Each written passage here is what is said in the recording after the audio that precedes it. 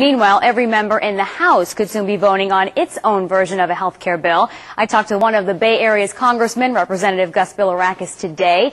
He expects a vote will come by next week, but his concern is how long he'll have to look at the final bill before he votes. There should be a 72-hour waiting period so that it can be posted on the internet, so constituents get an opportunity to read the bill, so members have an opportunity and they should read the bill.